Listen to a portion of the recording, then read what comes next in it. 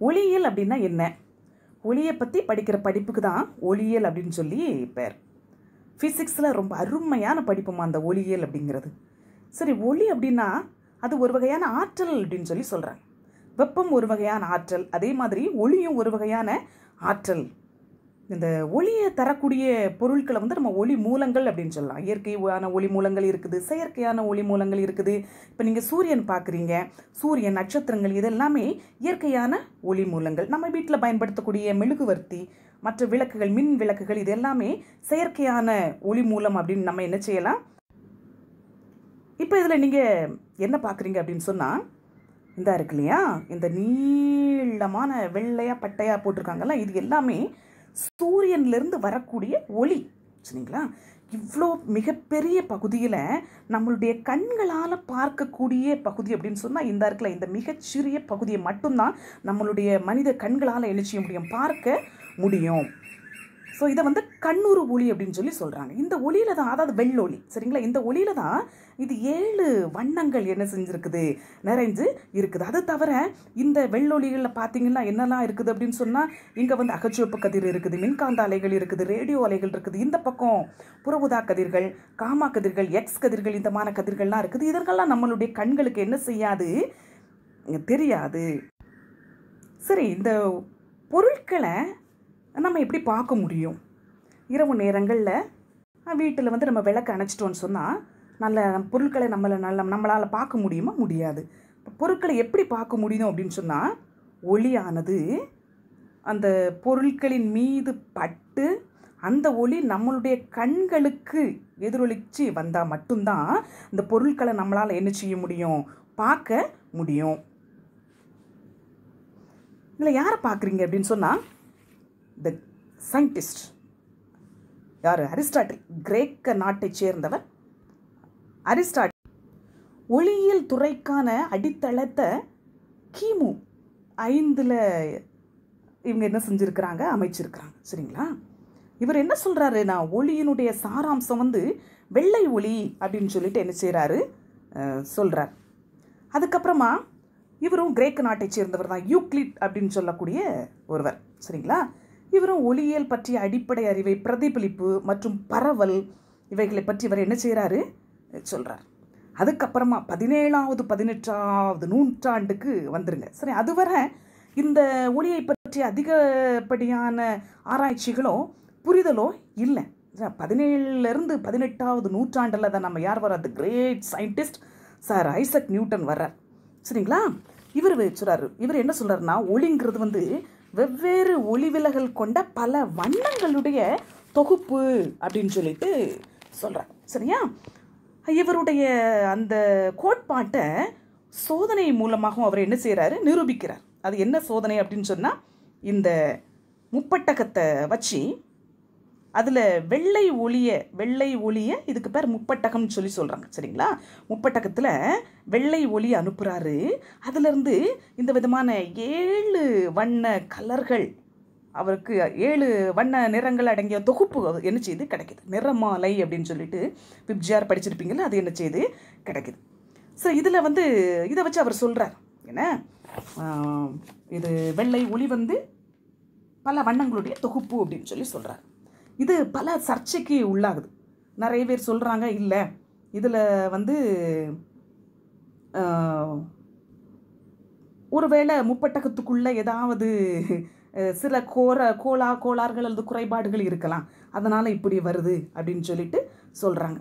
So இவர் என்ன பண்ணுறாரு அப்படின்னு சொன்னால், மறுபடியும் திருப்பி 800 முப்பட்டகத்தை தலைகீழாக வைக்கிறார் இதில். சரிங்களா? இங்கே ஒரு முப்பட்டகத்தில் இதில் ஒரு வெள்ளை ஒளி அனுப்புகிறாரு. இங்கே என்ன செய்யுது, 7 வண்ணங்களாக தெரிகிறது. மறுபடியும் 800 முப்பட்டகத்தை தலைகீழாக வச்சு இந்த பக்கம் மறுபடியும் என்ன ஒளி அவருக்கு கிடைக்குது, வெள்ளை ஒளி என்ன செய்யுது, கிடைக்குது. இப்படியாக அவர் என்ன செய்தார், அவர் அதை நிரூபிக்கிறார். சரி, அதுக்கப்புறமா ஆப்டிக்ஸ் அப்படிங்கிற ஒரு புக்கு எழுதுகிறார், அதாவது ஒளியியல். சரிங்களா? அப்புறம் அடுத்தது இன்னொரு கோட்பாடை சொல்கிறாரு, ஒளி வந்து துகள்களால் ஆனது அப்படின்னு சொல்லிட்டு சொல்கிறார். ஆனால் இதை வந்து இவருக்கு அடுத்தால வரக்கூடிய அறிவியலாளர்கள் வந்து அதை என்ன செய்யலை, ஒத்துக்கலை. ஏன்னா அவங்க பார்த்தீங்கன்னா, இங்கே கிறிஸ்டியன் ஹைஜன்ஸ் அப்படின்னு சொல்லக்கூடிய ஒரு அறிவியலாளர், இவர் வந்து நம்ம நியூட்டன் அளவுக்கு இல்லை அப்படின்னாலும் ஆனால் இந்த ஒளியை பற்றி ஆராய்ச்சி செய்யும்போது இவர் ஒரு அற்புதமான ஒரு கருத்தை சொல்கிறாரு. என்ன சொல்கிறாருன்னா, ஒளி வந்து ஒரு அலை வடிவத்தில் பரவுது, இது வந்து அலை அப்படிங்கிறார். இப்போ நியூட்டனுடைய துகள் கோட்பாட்டை எதிர்த்து கடைசியில் இவரது கோட்பாடு வந்து என்ன செய்யுது, நிலை பெறுகிறது. என்ன இதுக்கு அவர் செஞ்ச எக்ஸ்பெரிமெண்ட்டு தான் இது. என்ன பண்ணுறாரு அப்படின்னு சொன்னால், இது ஒளிக்கதிர்கள் இப்படி வருது, ஒரு சிறிய துளை உடைய ஒரு தகடை வைக்கிறாங்க. அதன் வழியாக அந்த ஒளிக்கதிர் போகும்போது பார்த்திங்கன்னா அப்படி அலை வடிவில் அது என்ன செய்யுது, போகுது அப்படிங்கிறத இவர் இந்த இது மூலமாக அவர் என்ன செய்கிறார், ப்ரூஃப் பண்ணுறார். சரி, அதுக்கு அடுத்தது தாமஸ் யங் அப்படின்னு சொல்லக்கூடிய இன்னொரு அறிவியல் அறிஞர் வர்றார். ஏன்னா இவரும் அதே ஒளியினுடைய அலை கோட்பாட்டை நிரூபிக்கிறார். சரி, இவர் பண்ணின எக்ஸ்பெரிமெண்ட் என்ன அப்படின்னு சொன்னால், இவரும் அதே மாதிரி தான் பார்த்திங்கன்னா இங்கே வந்து ஒளிக்கதிர்கள் வருது, இதை வந்து 2 துளையுடைய ஒரு தகட்டில் அனுப்புகிறாங்க.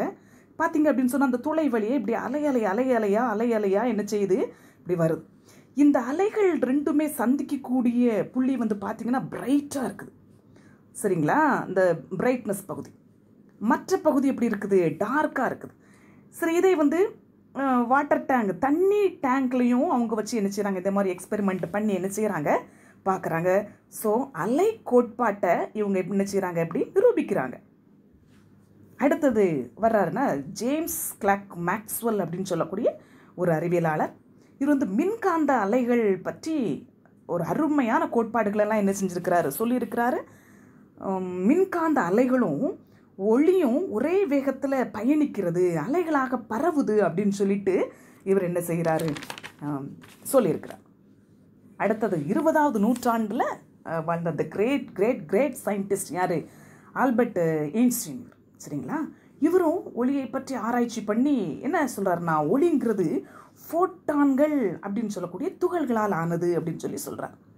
இந்த ஃபோட்டான் அப்படின்னு சொன்னால் இது வந்து ஒரு அலை மற்றும் துகள் பண்புகளை இது வந்து கொண்டிருக்கும் அப்படின்னு சொல்லிட்டு என்ன செய்கிறாரு, சொல்கிறார். சரி, ஃபோட்டான் அப்படின்னா என்ன அப்படிங்கிறதுக்காக ஒரு சின்ன ஒரு உதாரணம் உங்களுக்கு சொல்கிறேன். இப்போ எல்லா பொருட்களுமே அணுக்கள் மூலக்கூறுகளால் ஆனது அப்படின்னு சொல்லி உங்களுக்கு தெரியும். அந்த அணுக்களில் வந்து என்ன இருக்குது அப்படின்னு சொன்னால் எலக்ட்ரான்கள். சரியா, இப்போ இதில் பார்த்தீங்க அப்படின்னு சொன்னால் இது ஒரு அணுன்னு வச்சுக்கலாம். இதில் பார்த்தீங்க அப்படின்னு சொன்னால் இது ஒரு அணுன்னு வச்சுக்கலாம்.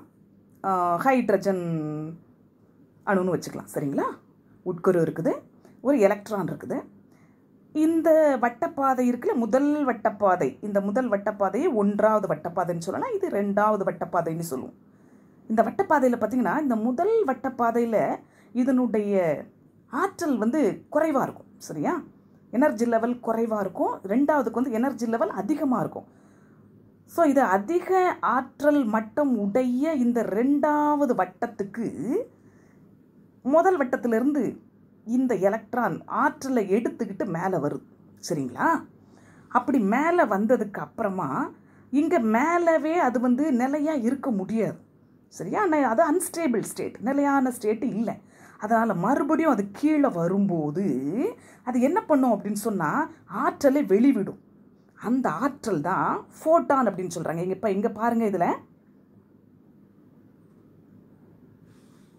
இந்த இருக்குதுல்ல, சரிங்களா, இதுக்கு மேலே உள்ள ஒரு எனர்ஜி லெவலில் இருந்து கீழே வரும்போது அது என்னதை வெளிவிடுகிறது, ஆற்றலை வந்து வெளிவிடுகிறது. இப்போ இங்கேயும் பார்க்கலாம். சரிங்களா, இந்த ஆற்றல் மட்டத்தில் இருந்து 2வதுலேருந்து 1வதுக்கு போகும்போது அது என்ன செய்யுது, எனர்ஜி அல்லது ஆற்றலை வெளிவிடுகிறது. அதுதான் என்ன சொல்கிறாங்க, ஃபோட்டான் அப்படின்னு சொல்லிட்டு சொல்கிறாங்க. மாணவிகளே, இப்போ உங்களுக்கு ஒளி அப்படின்னு சொன்னால் என்னன்னு புரிஞ்சிருக்கும் அப்படின்னு சொல்லிட்டு நான் நம்புகிறேன்.